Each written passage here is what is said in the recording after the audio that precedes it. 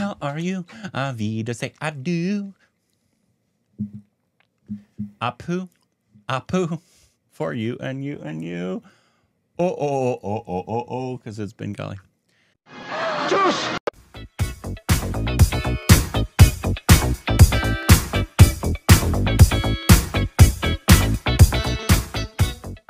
Hey, welcome back to our stupid so Corbin. I'm Rick. You can follow us on Instagram, Twitter for more juicy content. Thank you to supports on Patreon. Follow us official Twitter account, subscribe, and hit that like button. Why don't you audition for Jason Alexander's Fiddler on the Roof? You look Jewish. I could pass for Jewish. No, you couldn't. No, I could. Why? No, you couldn't. All Jews have big noses, Rick? Is that what you're saying? You look Irish. Racist. It's like saying you could pass for Italian. I've played Jew before. I'm sure you have. I have. You know, miscast thing you were in. Good Lord. What? Does Ashley look Jewish? No, she does not. What? Nope. Does Alexis look Jewish? She looks more Italian. No, she doesn't. She looks more Italian. No. Yes. Ukrainian. Today we got a so the people from Kalki have released a there's two videos we're reacting to in this video. One's called the Prelude of Kalki. Okay. And then the other one's called the World of Kalki. So they go into a little bit of what it's based off of. So we okay, so you it's have based kind off of like the Mahabharata or Ramayana, and then a little bit into the world, just so everybody has a little background about what's going on. Are we going to get, as far as the World of Kalki, we're going to get some production design, art direction? Great. And it's by the director, who is technically a dose because he was at the table that we were at with Prabhas and Kamal Hassan. We did not know that at the time. But we're dumb. So I assume he's not going to give anybody any spoilers in his video. No. Directors don't like to do that. They like you to see their movies. So we're going to start with the Prelude of Kalki here. All right. How the first chapter of our world is going to look like. In India, we've grown up the epics, especially Mahabharata and Ramayana. Another age to go, and that age is the final battle.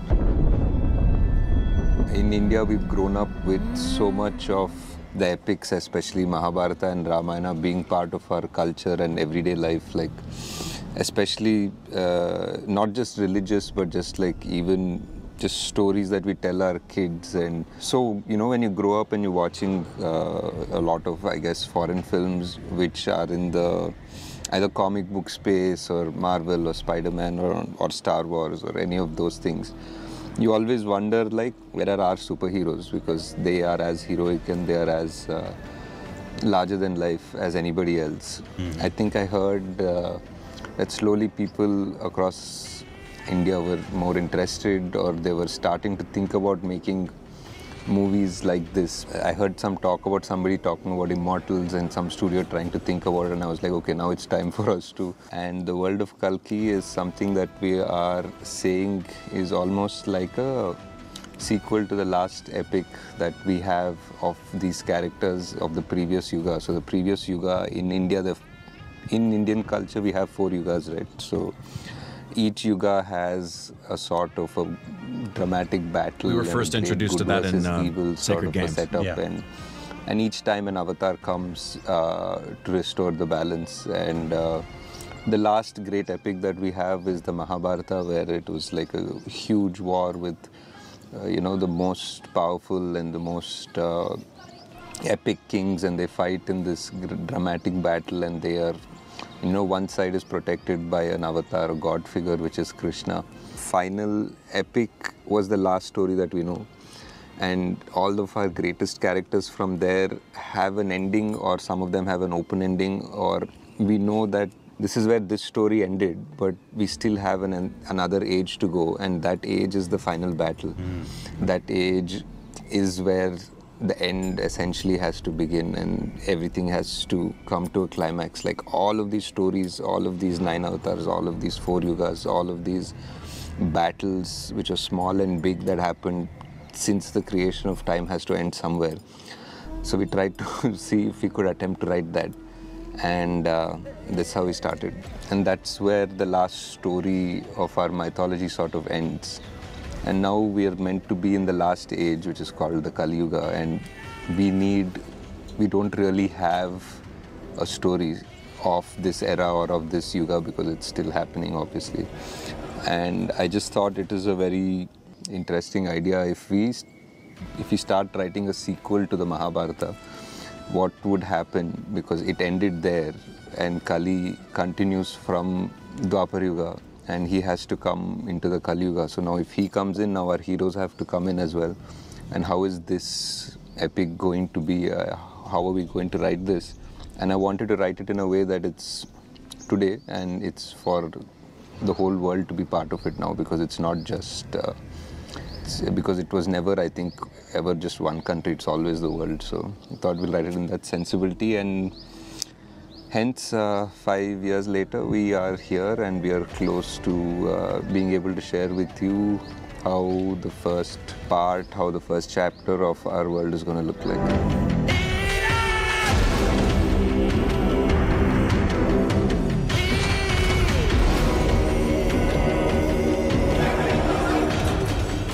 We got a background there. That helps a lot. So is Big B the avatar, or is Prabhas the avatar, or are they all the avatars? No idea. I'm assuming Big B is, because he kind of has like this other, like, godly presence about him and the stuff he can do, at least in the trailers that we've seen, right? And so this one is called The World of Kalki. Kashi or Varanasi is said to be the first place was born. It was the idea of, like, what if our story ended here? The story is basically between these. So Kashi or Varanasi is said to be the first place where civilization was born in this world, like, you know, by the banks of the river Ganga. That's written in a lot of our books and scriptures. It was the idea of, like, what if our story ended here? Like, if that was the first city, like, what if this world now has only one city left, and everybody in the world and all the resources and all the major conflict now happens here in Kasi. So that was the setting for Kalki. And now we are in a world where the most life-giving river, the Ganga, is dry, and people in Kasi are just living in just like a very brutal survival of the fittest sort of way.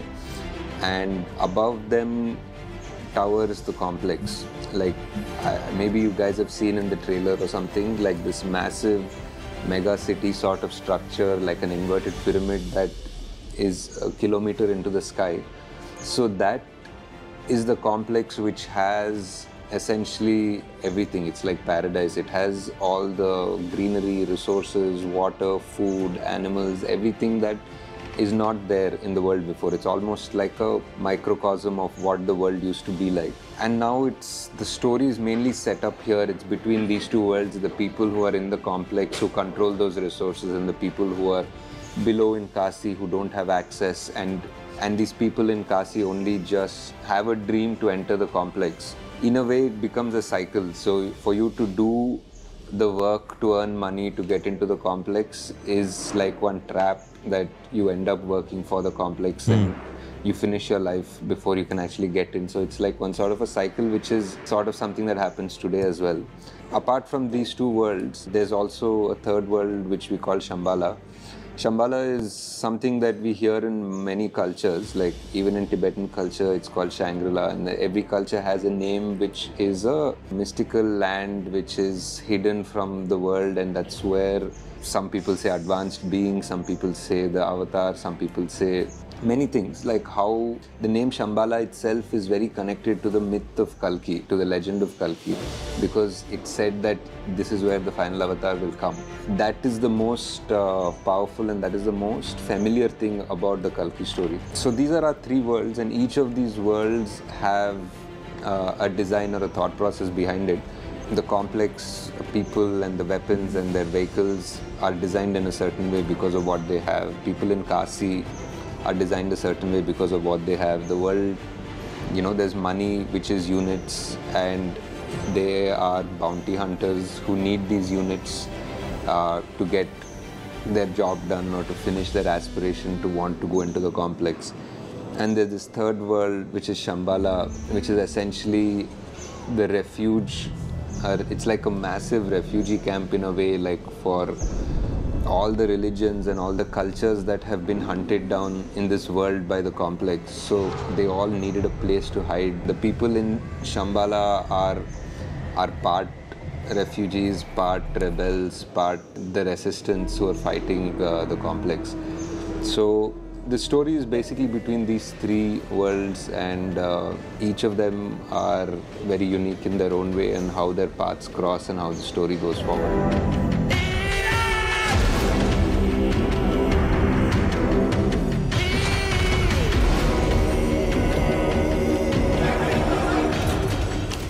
Cool. Heck of a Kashi world. or Varna? Heck of a worlds they're building. Yeah. It's almost very different in the sense, but it happens in a lot of fantasy books. It's happening in one I'm reading right now called The Red Rising, where basically it probably looks like the elites are living in this one part. Yeah. Everybody else is probably working for them, and so slaves, and try to get to there, but they're all just greedy, rich people. But obviously, in this one, there's also a spiritual element. There's a mythical world here, and so it's one of the things we've talked about for the longest time. India has so many stories, and they're just history and religion, and that they've just grown up with that would make great superhero style films. Yes, and we're starting to get there with how much money they're putting into it. Yeah, because a lot of these you'll need like heavy CGI budgets to make it look correct. From everything we've seen, this film looks really, really nice. It really does. Yeah, and it reminds me only a little bit, not as a copy. Just there's a couple of things that are slight reminders of. I don't know if you've seen any episodes of the Apple show Foundation. Oh, with Kubra. No, yeah, it's very good. Yeah. It's a very good sci-fi show. Yeah, and what you said also about films. There's another film that's not considered sci-fi. It's considered horror. That has to do with a metaphor about society. It's the Spanish film The Platform. I haven't seen it. You need to be prepared for that one, kids. First of all, it's not for kids. Don't let children see it. And if you have a weak stomach, if you can't handle the grotesque, you won't like it. Yeah. If you can, it's brilliant. And I'm really intrigued, and I'm thankful. I feel like these two things really do help audiences, especially non-Indian audiences, get some level of framework coming into this. All the Indians know this story. Yeah.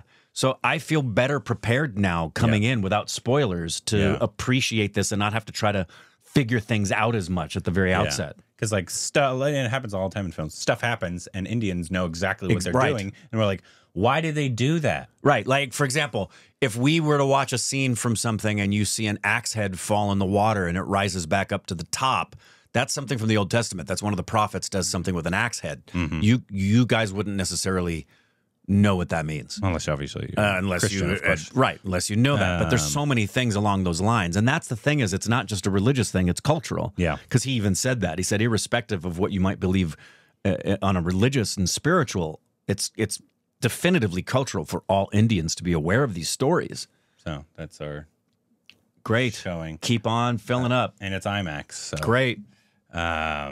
Speaking of filling up, Inside Out 2. I know. The numbers are about to drop. It may have the greatest second weekend of an animated film in history.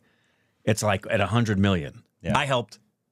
I thought about taking the kids to see it, and then I looked on. It would be almost like $100 to go see it. Yeah. So I was like, oh wait, it would be. If we do it, we'll wait like a month, and it's like on those $5 Tuesdays. Yeah. With other kids, because it's not cheap to go to the theaters for the big family. No, it's not. Anyways, that was cool. I'm looking forward to the film. And we're going to see it on Tuesday. Yep. Wednesday night. At 6 in Simi Simi Valley. If you are in LA and you'd like to see it with us, that's the theater. While there's still showing seats, that we're going to, and it's filling up. It's about half full right now, and it's a big theater actually. IMAX. It's going to be fun. Which it's the first IMAX. Is it the first IMAX we've seen there? There. We saw Brahmastra in Burbank. Brahmastra, but unfortunately it was 3D. I know. Still cool. And that was even a bigger theater than this one. Yes. But hopefully they're not going to change it into 3D last. Yes, please don't. They did that for Brahmastra. Yeah. Anyways, looks cool. Let us know any other information we need to know down below. Juice!